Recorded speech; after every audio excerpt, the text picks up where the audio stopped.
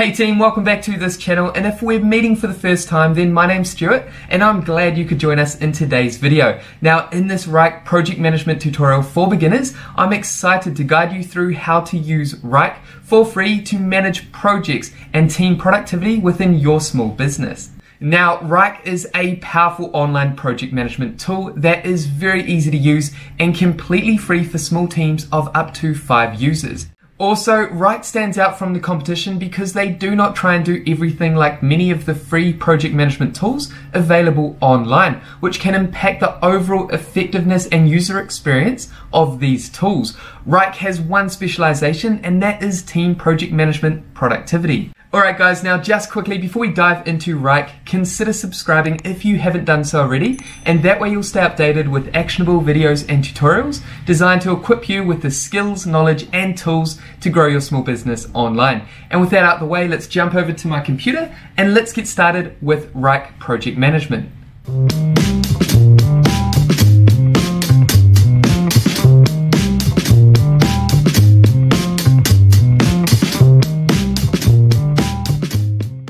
Okay guys, so first things first, what we're going to do is sign up with a free Wrike account. This is a fresh account that we're going to get started with today.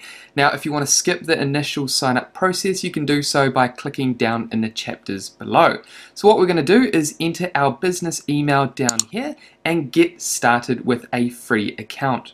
And jump over here and click Start Free Trial. Now here what we need to do is head over to our email inbox, the email that we chose to sign up with Wrike, and find the activation email. So we're going to go ahead and do that now. And here we are in our inbox, so we're going to go ahead and confirm this email so we can get started with Wrike. And here all we need to do is fill out our personal information. So we're going to go ahead and quickly do this now. And as you can see, I've gone ahead and added my personal information and selected the best options for me. Then once you've taken the time to do that, come down and click Next.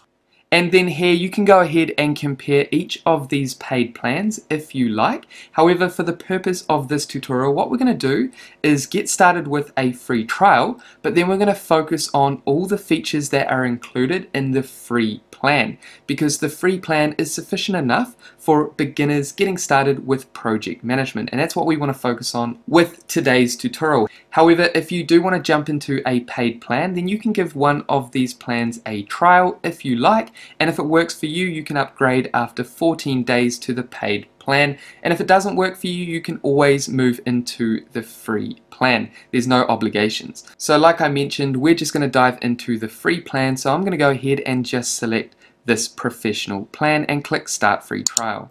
And then here Wrike will give you the option to add your team members. However, we're going to skip this for now because we want to show you how to do this from your Wrike dashboard. Now remember, with the free plan, which we're going to focus on today, you can have up to 5 users. So if you want to stick to the free plan, do not invite more than 5 users, or you will have to upgrade to a paid plan. So we're going to come down here and click Skip for now, and then just come down here and click Continue with default settings. Here you can go ahead and watch this getting started tutorial if you like. If you have the time, I recommend watching this. However, we're going to cover all the basics in this tutorial. So we're going to go ahead and click Start Working. Okay guys, so here we are on our fresh Wrike dashboard. Now what we want to do is navigate through the dashboard, understand all the important elements and features within Wrike so you can make the most of Wrike's project management software. So with that said, let's dive into the dashboard. Okay, so the easiest way to understand Wrike as a project management tool is that Wrike is broken down into 3 areas. We have spaces, which can be your teams or departments. For example, up here you can see that we have 3 default spaces: personal, projects and phases, or projects with phases, and then teams. So think about your spaces as your team or departments in your business. Then we have folders. So under spaces you have folders. For example, if we click on our personal space here, you can see that under personal we have projects and folders. If I came over here and click the plus, here is where I can add a folder. Now within folders we have projects and tasks. So remember, we've got 3 areas: spaces, folders and projects. Within folders, we have projects, and projects are basically specific projects in your business that you want to complete, and then you have a list of tasks within those projects. So remember, we've got spaces, folders, and projects. And then within those projects, we have tasks. So it's very straightforward and simple to understand how Wrike works. So here we are on our personal space. Now, if we navigate back to home, our home dashboard, and navigate over to projects with phases, you can see that this is another space.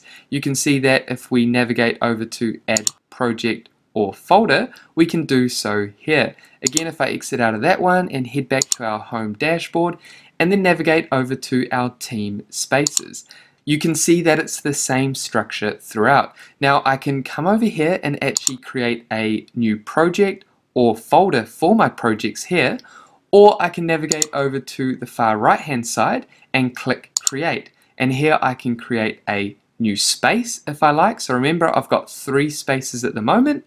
I can create a project or folder, and then I can create a task for a particular project.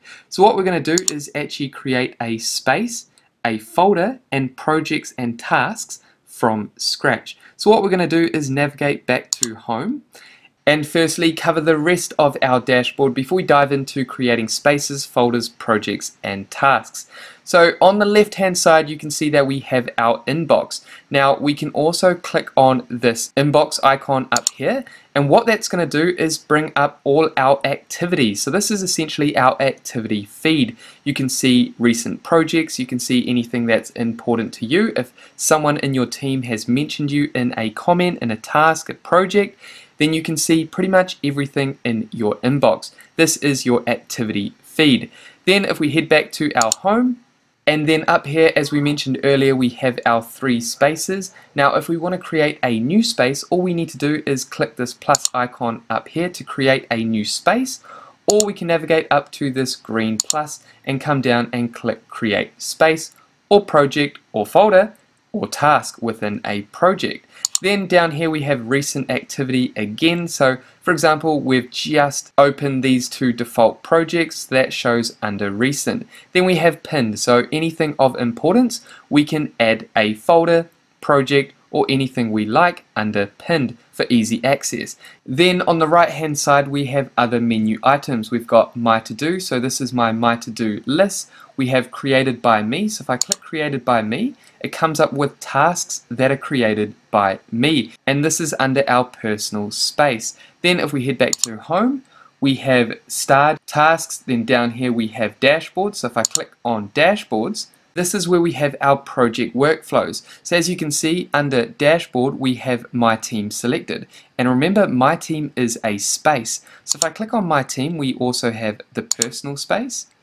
Then we have projects with phases. Now these are default spaces that have already been created. With your project workflows, basically this is similar to Trello and Asana. And then what I'll do is head back to my team, so this space here in this project workflow. With each task, what you can do is you can drag those tasks to the different stages of the workflow. So if this task was complete, I could drag that over to complete.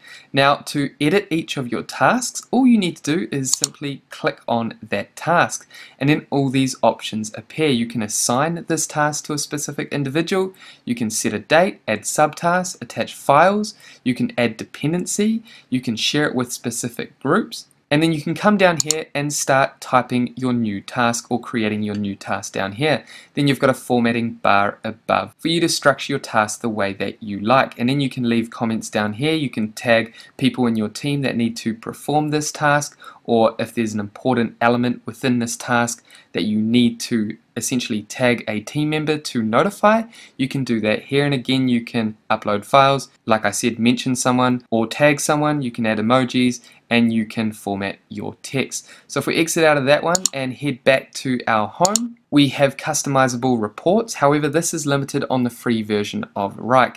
Then we have stream. So this is essentially your activity stream. You'll be able to see any activity that is relevant to you under your activity stream. Then if we head back home again, we have shared with me, and then we have your bin. So now that we've covered your dashboard and you understand how Wrike is structured, what we want to do is actually create our first space, folder, project, and tasks.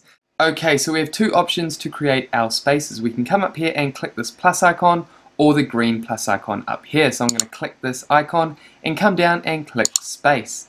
Okay, so firstly we want to name our space. So we're going to come down here and name our space marketing.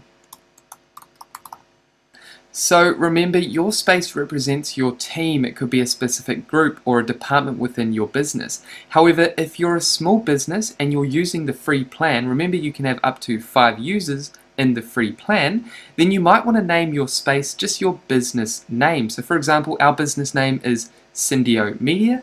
So we could call this space just Syndio Media, because for project management for our business, because we only have 5 users, we just want one space to manage all our projects and tasks. So that's completely up to you. We're going to name this space marketing, and then come down here and select private or public. We recommend going private, and then you can invite your team members to this space. Then you can come down here and change your icon if you like. I like this rocket icon. I'm going to leave it as that.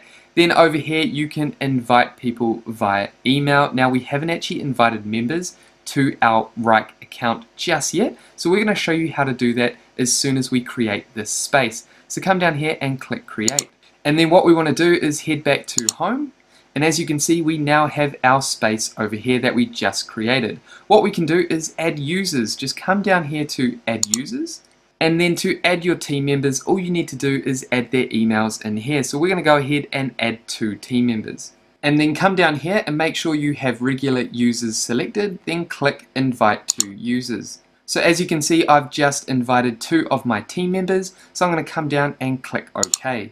Now what I can do is navigate back to my new space that I just created, and then under our new space, our new group that we just created called marketing, what we can do is invite those 2 members, team members, to this specific group. Remember, this is a private group, so there's only one member, and that's myself. So if you want to invite people to your private group, your private space, all you need to do is click on Member tab, then come over here and click Invite or Edit Members. And then just come up here and select this space, and that's going to automatically generate my team members that I've already invited to Wrike.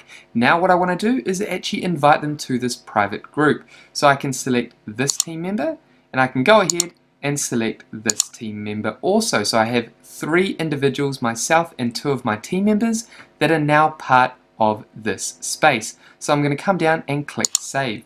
And as you can see, I now have 3 members of my marketing space. I can also navigate over here and see that I have 1 admin, which is myself, and I have 2 team members. I can also add a description about this space if I like, and I can come down here and invite or edit my team member information. So I'm happy with that, so I'm going to click Exit up here to show my entire marketing space dashboard. And then what I want to do is add a folder. So that's the second thing we want to do. Come over here and click Add, and then come down here and select Folder. Now for folder, we can actually select a specific view we want to view our work in. Now I like List, so I'm going to select List. You can change this at any time. Then what we want to do is name our folder. So this is going to be called Website Projects, and under this folder we're going to create projects that are all based around our website clients. So I'm happy with that. Then come down and click Create. And now that we've created a website projects folder, what we want to do is create our first project that goes in this folder. So I'm going to come up here and click the plus again. As you can see, we have our project selected. We're going to name this project Bright Smile Dentist. Now this is not a real client of ours. This is just an example for the purpose of this tutorial. We're going to say that we're creating a website for this dentist client, and that's why this project is going to go under website projects, the folder website projects. So I'm happy with that project name. Then what you want to do is come over here and add people if you like. So I'm going to click Add, and then add this user here. Then you can click a start date if you like. So I'm going to go ahead and click the 1st of November, and then finish could be a month from then, so the 30th of November. Then again, you can choose your default view. I'm going to go board this time because I like a more visual layout for my projects, and then come down here and click Create. And as you can see, we now have one project and one folder. So what I'm going to do is actually drag this project and put that into this website projects folder. And now I can click this down arrow on this folder and you can see our new project that we just created. I can also click this pin, which is going to pin it to our home page. So if I head back to home, you can see that we now have this project under our pinned section. So I'm going to head back to marketing and navigate over here to our folder and click this down arrow and then click on our project under our folder. So our new project, Bright Smile Dentist. And then as you can see down here we have our visual board layout. Now under each of these sections here, so this is our project workflow, we have tasks that we can create. So if I wanted to create a new task, I could come up here and click task, or I can navigate down here under each of these sections, these cards, and I could select new task. Now I could name this task. For example, I could name this logo design. So this could be a specific task within our project. Now I can go ahead and add multiple tasks if I like within each of these different sections of my workflow. Then what I can do is click on this particular task to customize it the way that I like. Remember, I talked about this in the beginning of this tutorial. It's very straightforward to create and customize the task the way that you like. So you can assign the task to the individuals that are part of your project. You can add a set date, subtask, attach files, add dependency, and turn this into private if you like. Then we have the comment section down here. So you can add information here about the specific task. We're not going to go into too much detail. It's very straightforward. Then when you're happy with the information here, just click exit. Now with each task, for example, you can drag that into each of these different sections. So if it's a logo design like we have here and we've completed that design, then we can move that over to completed. If it's still in progress, we would leave it in progress. Then we can also click on these three dots and we can change the importance to high, for example, or we can go importance and go low. So that's completely up to you. Then you can filter the way that you see each of your tasks. And then the last thing I want to share with you is the different default views. So for example, we have list over here. If I click list, you can see your project in a list-based view. If we head back to board, we can see it in a board visual view, and we can also navigate over to this plus sign and we can add a Gantt chart if we like, files, stream. So if we click Gantt chart, we can view our project in a Gantt layout. So it's very easy to navigate through the different views,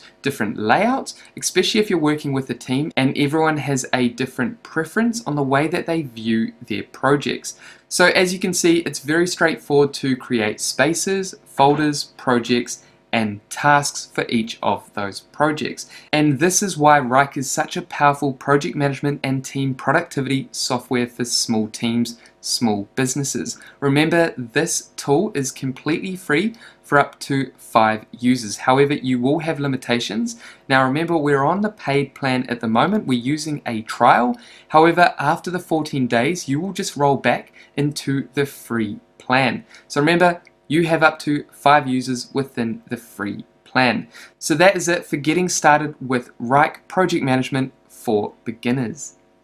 And there we have it, guys. That is it for today's tutorial. I hope you now have a good grasp of how to get started with Wrike Project Management. Now, if you have any questions about this tutorial, make sure to pop them down below. And with that said, thank you so much for watching this video through to the end. If you got value, make sure you leave a like and subscribe if you haven't done so already. And that way I'll see you in the next video. Take care, team.